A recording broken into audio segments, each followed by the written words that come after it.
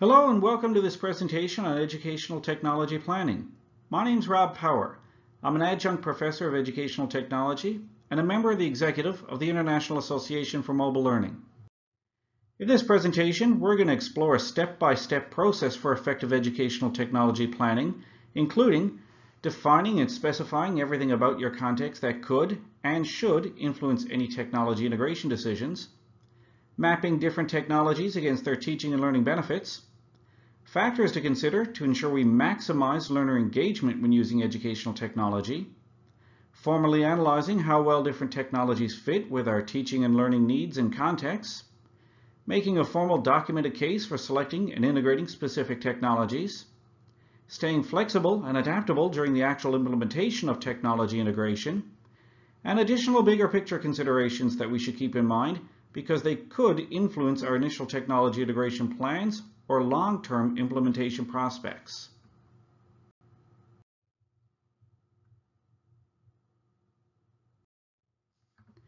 Enhancing teaching and learning with technology can be a daunting prospect, but it need not be.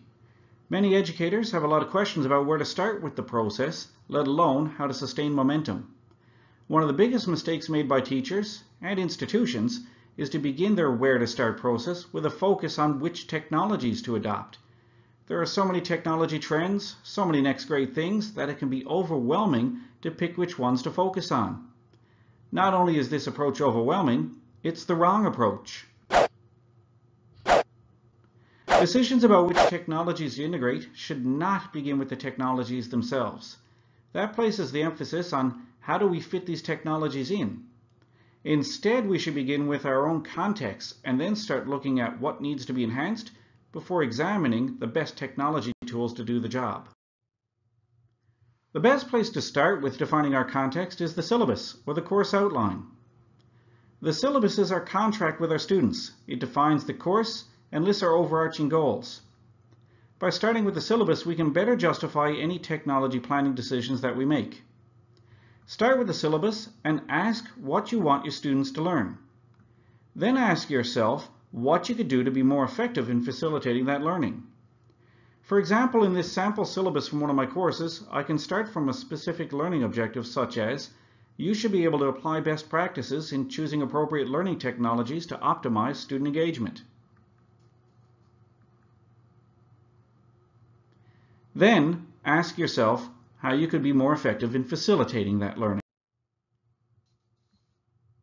But our learning context does not just include learning objectives and proposed activities. The syllabus provides contextual information about not only the course itself, but also the program in which the course resides, the school, the institution, or the organization. Some of that information includes the demographic makeup of our target learners and the faculty who lead the course. It's important to ask if the course, program, or organization have any special requirements that could influence your technology choices. Do they create any particular constraints on the range of tools that you could consider? Or do they create any unique opportunities for technology use? Now that I've focused on a specific learning objective and defined the context in which the teaching and learning will take place, I can return to my learning objective and ask what type of learning activity I'd like to use to help my students achieve that goal. In this case, I asked my students to create a group presentation about future trends in educational technology. Once I knew the objective, the context, and the proposed activity, then I could start listing potential technology tools to support that learning.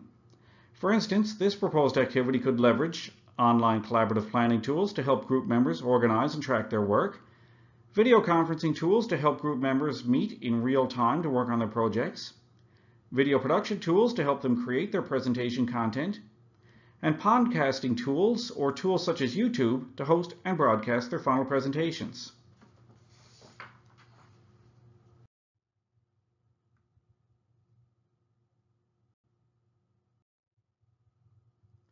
Not all tools are created equal. Some technologies have different properties and are better suited for some pedagogical purposes than others. So it's important to have an understanding of how different technologies map out against our teaching and learning needs. One of my favorite starting points in the educational technology planning process is Tony Bates's free ebook, Teaching in a Digital Age. In Chapter 7, Bates discusses the pedagogical differences between different media formats. Understanding these differences will help us to first choose which type of media we want to explore before we start looking at specific tools, applications, or software suites. The University of New South Wales in Australia has a great website that maps learning outcomes to activities and potential tools. This site also has a link to resources that will help you select appropriate assessment technologies. And if you want to look at how mobile apps could map out against learning objectives and pedagogical affordances, take a look at Alan Carrington's ever-expanding pedagogy wheel.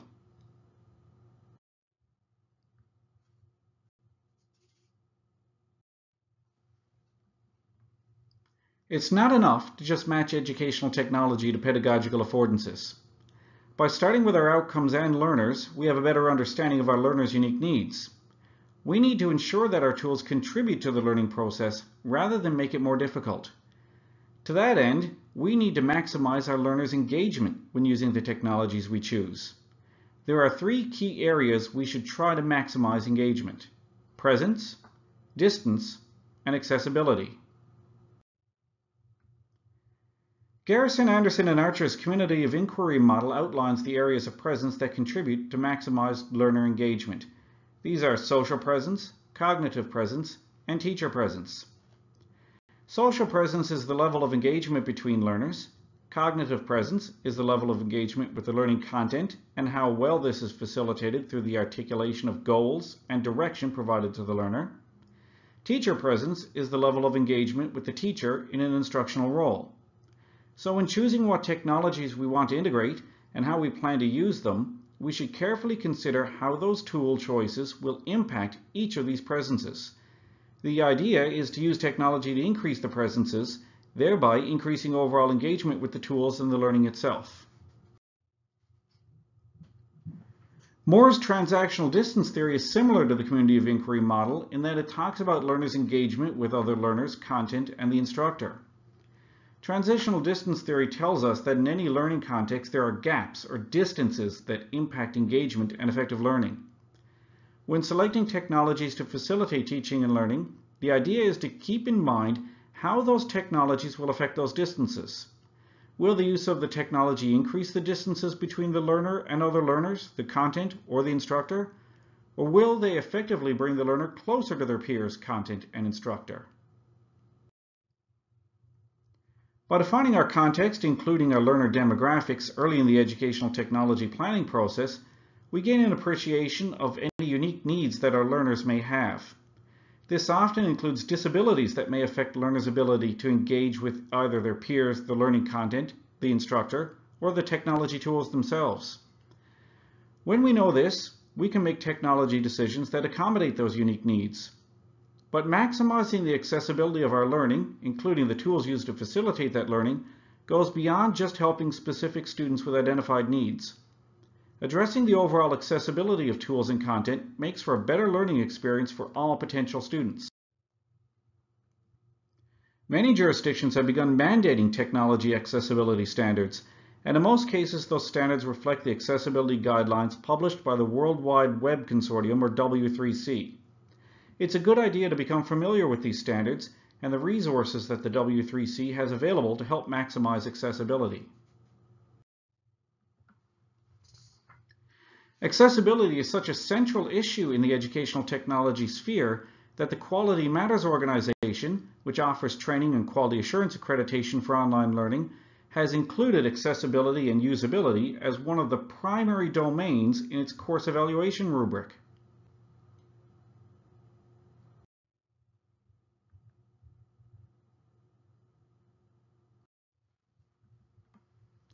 We've started with our context and our teaching and learning needs. We've mapped out potential technologies to the pedagogical affordances. And we've considered presence, distance, and accessibility, and how our potential tools could address these to maximize learner engagement. Now it's time to take a more formal look at how well our potential tools fit with our needs. While there are many different rubrics floating around, one of my favorite tools is Bates's Sections. Sections stands for Students, Ease of Use, Cost, Teaching and Learning, Interactivity, Organizational Issues, Novelty, and Speed. As you can see, we've already started looking at a number of these components.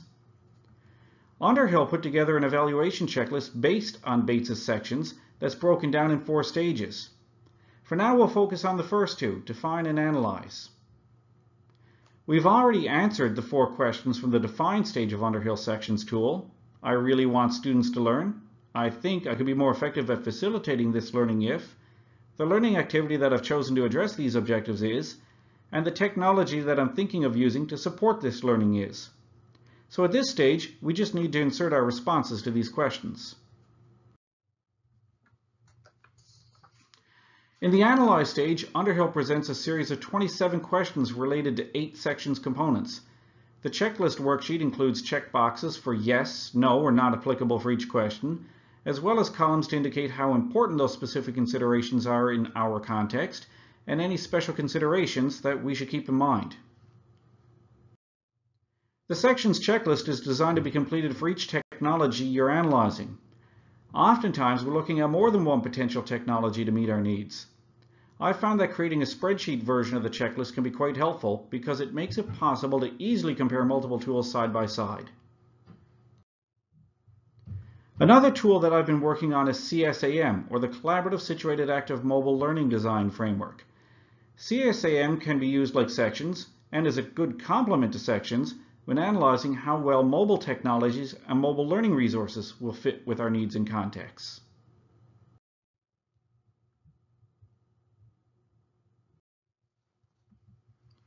Now that you've formally analyzed potential educational technology tools from the perspective of your own teaching and learning needs and context, it's time to piece everything together to make your case. It's important to do this whether you're integrating technology on a small scale in your own classroom or as part of a formal instructional design process. Formally documenting your decisions and rationale helps others to see the justification for your technology choices. It also makes it easier to change course when the need arises.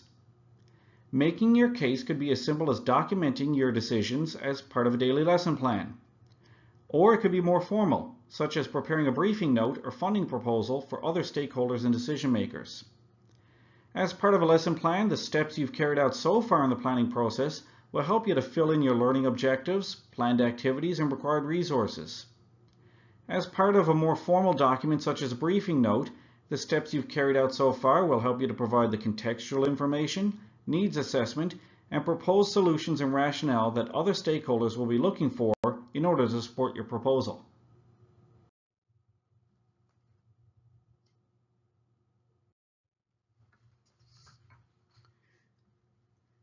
Even with well-laid plans, things do not always go smoothly when using technology for teaching and learning. But don't worry, you've got this. If you know what you want to achieve and you've evaluated your technology options, it's easier to remain flexible. It's important to be ready to adapt, sometimes on the fly. For instance, if your email server is down, have a listserv service like Google Groups ready as a backup. If Skype's acting up during a video conference, switch to Google Hangouts. If YouTube doesn't work for your students, try something like Vimeo instead. You get the idea. Always have a backup plan, and it's easier to have a backup plan when you've already analyzed alternative tools.